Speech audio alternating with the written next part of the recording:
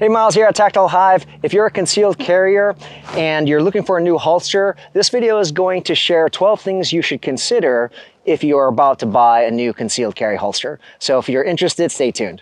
The 12 points I'm going to discuss are going to be relative to you and what your body type is like, what you're going to be using, how you like to carry, essentially what's comfortable for you. So what I share with you, again, are just points to think about, and they're not necessarily must-dos, so you're going to have to figure out what works for you.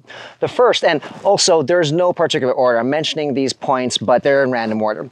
The first thing I want to discuss is concealability. If you are a concealed carry holster, clearly we want to conceal our firearm. And so you need to ensure that you get a holster that is tight to your body, that is going to actually work with your body type. And this is where I mentioned it's relative, right? Because we can't really say which holster is going to be the best for you. So one thing you should do, and this is one of the reasons why a lot of people have that box of holsters at home, is that you have to try lots of different holsters with lots of different features and see what works best for your body type and your carry position. If you don't have to buy all these holsters, that's great. Maybe you can ask other people who have a similar holster and then kind of experiment from there. But you really need to try on holsters to see what works for you. If you read a great review, that is a good start. But at the end of the day, what's really going to tell you if it is good for you in terms of concealability is to actually try it on and wear the clothing that you usually wear. The second point to consider is making sure your holster is comfortable, has a comfortable fit. And there are a lot of different features that may actually work for you or not work for you in terms of comfort. For example, in past videos, I'll leave a link to it, I've talked about this body contour or this wedge that for some people who carry appendix, they like this because it actually pushes against their body and pushes the grip closer to the body to decrease printing. But some people might not like that. They might not feel that's comfortable and they might want something that has absolutely no wedge at all. So you need to determine what's going to be best for you in terms of how comfortable it is. One thing that I stress, I've been carrying conceal every day for quite a while now, is you really need to think about, for me, concealability is important, but comfortable fit, comfort is right there, because if you're wearing it all day long and even though it conceals well and it just doesn't feel good, then you're probably not going to carry it a lot, or you're just going to hate yourself because every single minute you're wearing or your attention's on that holster. So look for a comfortable fit. And it kind of goes with concealability. You have to try lots of different holsters to figure out what's going to work best for you. The third point is retention. And when I talk about retention, I'm referring to how well your gun will be held securely in your holster. And different holsters will have different mechanisms that will allow you to adjust the retention. So I have a dry P365 here. There's nothing in the magazine here, as well as the pistol here. But what we're referring to here is that if this was turned upside down and it was shaken here, does the pistol come out? And some holsters will have a variable retention, some holsters may not. So I definitely feel that you should get a concealed carry holster that allows you to adjust that retention. Some of you may want it looser than others, and you also have to think about what you're going to be doing. For example, I really think about grappling and integrative combative, so it's very important for me that this holster is secure if I was on the ground or anything like that, moving around. Other people, they like it loose because they want to make sure perhaps it's just their style, they want it loose so they can get a fast draw. But consider that. I do recommend, once again, trying to get a holster that has adjustments for the retention level. The fourth point is trigger coverage. Every holster should be a safe holster in the sense that if you have your gun in that holster, you shouldn't have to worry about that gun going off. So you need to cover the trigger. All of these holsters on the table, they all cover the trigger guard here, so there's no way to access that trigger, or your clothing or whatever can't get in and accidentally discharge around. So you'll see here, this is all of these are covering the trigger. And this is what you want to look for. Now there are some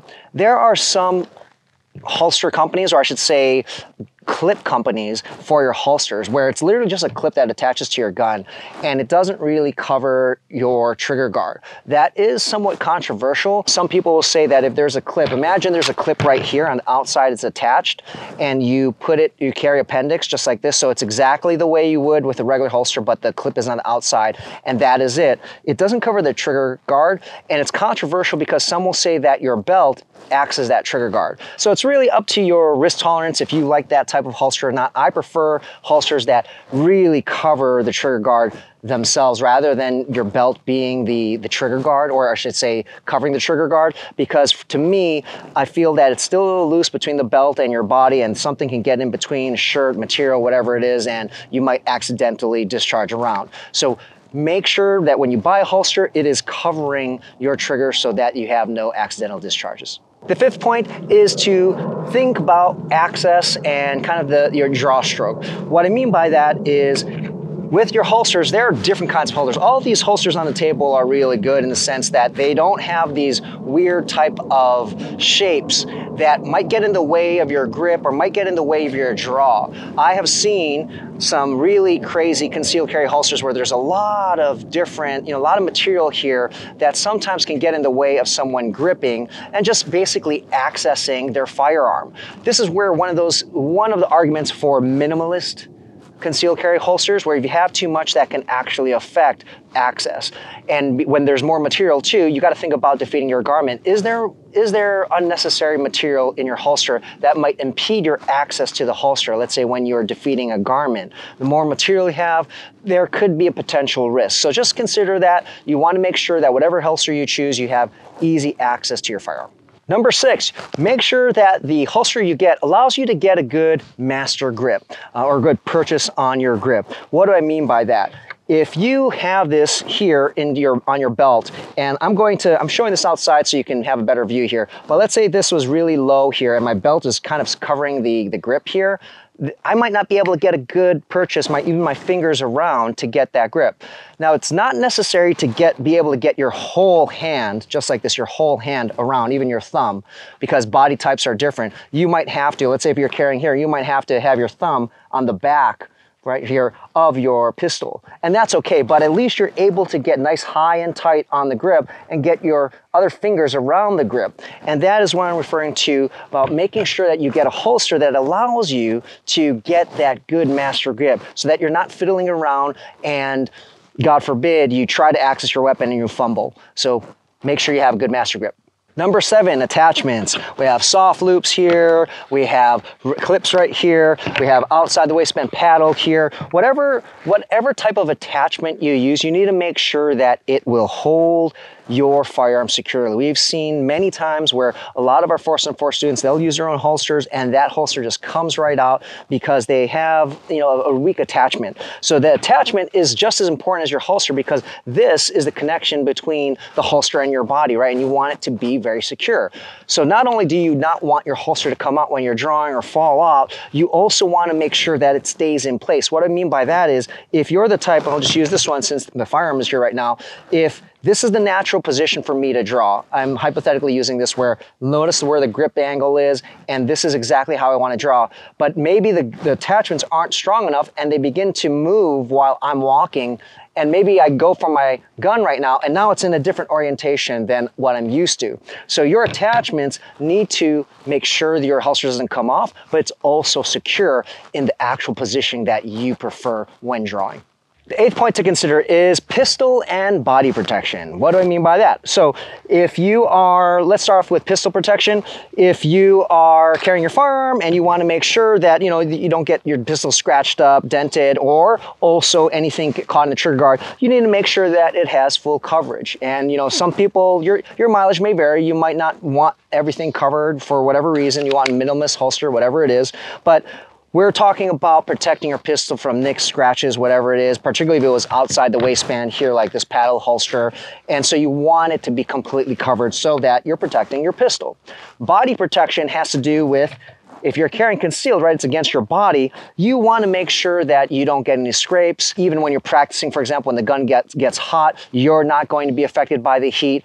And this is why sometimes you'll hear about people having sweat guards and things like that. Sweat guards are going to be material in between your body, right, in between your body and the gun itself, right? Sweat guards also obviously are there to actually prevent sweat from getting on your pistol, but also it is about body protection as well, in the sense that, notice these two holsters here, one of them has a sweat guard that is higher. This is kind of a mid sweat guard here.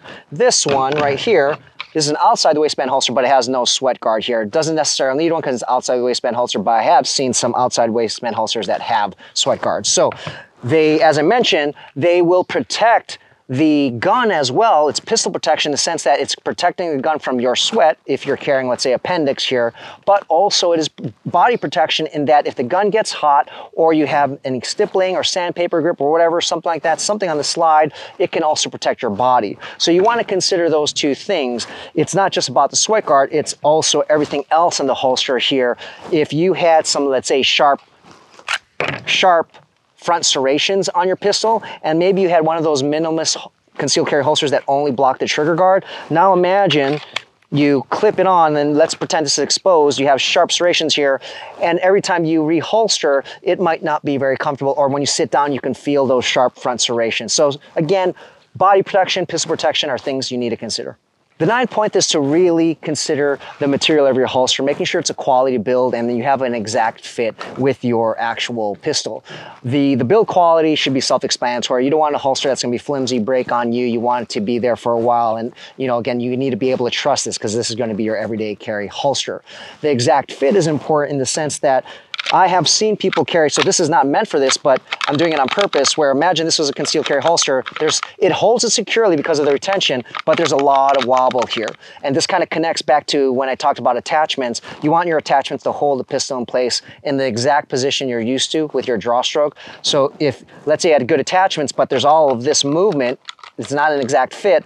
When I draw, it might actually change the position. Let's say if I'm used to drawing this way, but the gun tilts this way, even though it's secure in the holster, I may not get the exact master grip that I want to. So make sure you look for a quality holster of the material so it's not going to break on you, and as well exact fit so the gun is not going to shift. The 10th point is to consider how difficult it might be to reholster. And I say this because everyone's use case is going to be different, so I'm not going to put a blanket statement there that you're never going to have to worry about reholstering quickly or anything like that, right? So it's really up to you, but reholstering is one of the things that you can consider because let's use this holster as an example. It's a outside the waistband concealed carry holster, but it's very easy for me to reholster my gun after I'm using, whether it's training, whatever it might be. I can easily look down, there's no stress, nothing. There are some concealed carry holsters and clips and things like that where you physically can't do it with one arm. Like you sometimes have to actually unclip the holster from your belt and physically use two hands. So based on your application, is that going to be feasible? I don't know. It's really up to you. So you need to consider how easy it is to reholster. I have also seen some holsters and tried some holsters where you really have to shove that holster in because of the retention as well as because of the design and a combination of that. So just consider that when you're purchasing a concealed carry holster. The 11th point is adjustability. Everything that I have already discussed, if there is a way that you can adjust those features to your liking, that is always going to be best because it'll help you avoid the idea of getting a holster and not knowing it's going to work for you. But if there's a lot of adjustability, then you can tweak things, make micro adjustments to fit your body type and your use case. Let me give you an example here. So most companies will have a fixed claw, something like this.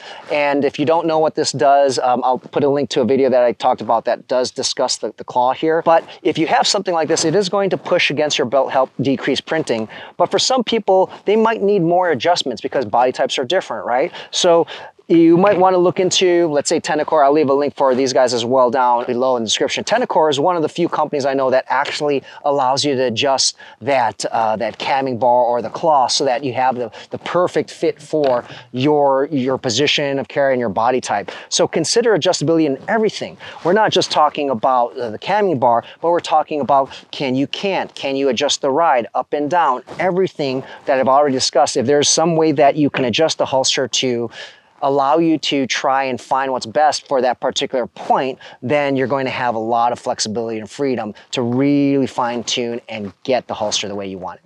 And the last point to consider when purchasing a concealed carry holster is your attire. That is very important because it's going to also help dictate how concealable things are going to be, how comfortable things are going to be. And let's just use an easy example. If you're looking for a outside the waistband concealed carry holster versus appendix, this is where things can change. Where, for example, take a look at this. This is an outside the waistband concealed carry holster.